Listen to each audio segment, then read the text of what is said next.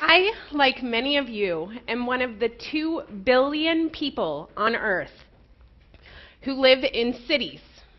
And there are days, I don't know about the rest of you guys, but there are days when I palpably feel how much I rely on other people for pretty much everything in my life.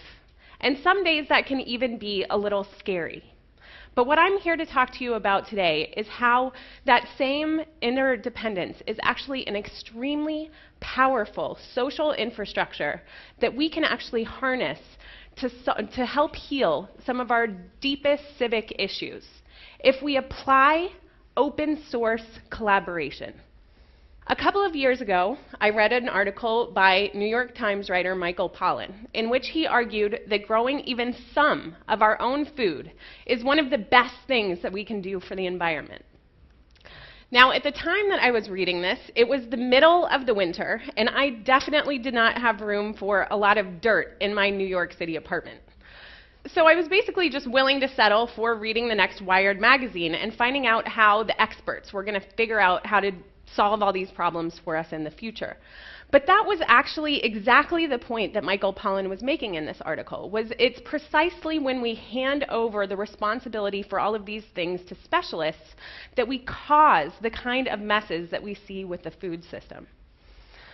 So, I happen to know a little bit from my own work about how NASA has been using hydroponics to explore growing food in space, and that you can actually get optimal nutritional yield by running a kind of high-quality liquid soil over plants' root systems.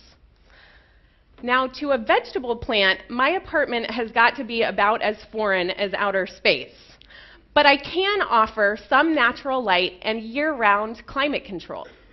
Fast forward 2 years later, we now have window farms, which are vertical hydroponic platforms for food growing indoors.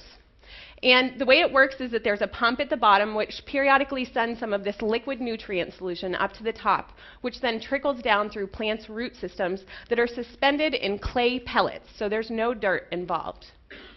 Now, light and temperature vary with each window's microclimate. So a window farm requires a farmer, and she must decide what kind of crops she is going to put in her window farm and whether she's going to feed her food organically.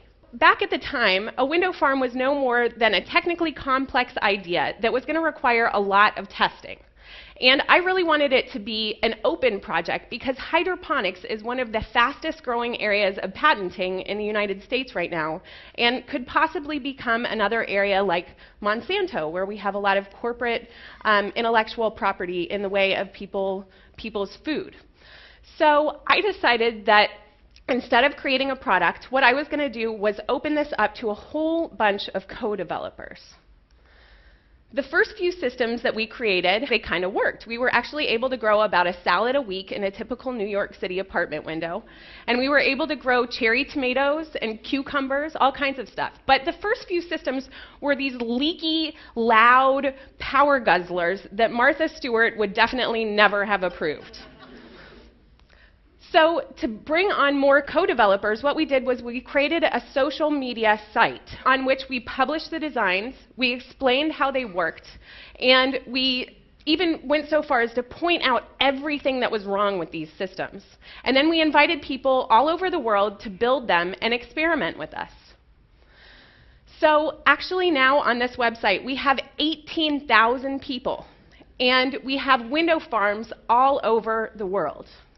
What we're doing is what NASA or a large corporation would call R&D, or research and development. But what we call it is R&DIY, or research and develop it yourself. So for example, Jackson came along and suggested that we use air pumps instead of water pumps. It took building a whole bunch of systems to get it right, but once we did, we were able to cut our carbon footprint nearly in half. Tony in Chicago has been taking on growing experiments like lots of other window farmers, and he's been able to actually get his strawberries to fruit for 9 months of the year in low light conditions by simply changing out the organic nutrients. And window farmers in Finland have been customizing their window farms for the dark days of the Finnish winters by outfitting them with LED grow lights that they're now making open source and part of the project. So window farms have been evolving through a rapid versioning process similar to software. And with every open source project, the real benefit is the interplay between the specific concerns of people customizing their systems for their own particular concerns and the universal concerns. So my core team and I are able to concentrate on the improvements that really benefit everyone. And we're able to look out for the needs of newcomers. So for do-it-yourselfers, we provide free, very well-tested instructions so that anyone, anywhere around the world can build one of these systems for free. And there's a patent pending on these systems as well that's held by the community. And to fund the project, we partner to create products that we then sell to schools and to individuals who don't have time to build their own systems. Now, within our community, a certain culture has appeared. In our culture, it is better to be a tester who supports someone else's idea than it is to be just the idea guy. What we get out of this project is we get support for our own work as well as an experience of actually contributing to the environmental movement in a way other than just screwing in new light bulbs. But I think that Eileen expresses best what we really get out of this, which is the actual joy of collaboration. So she expresses here what it's like to see someone halfway across the world having taken your idea, built upon it, and then acknowledging you for contributing. If we really want to see the kind of wide consumer behavior change that we're all talking about as environmentalists and food people, maybe we just need to ditch the term consumer and get behind the people who are doing stuff. Open source projects tend to have a momentum of their own. And what we're seeing is that R&DIY has moved beyond just window farms and LEDs into solar panels and aquaponic systems. And we're building upon innovations of generations who went before us.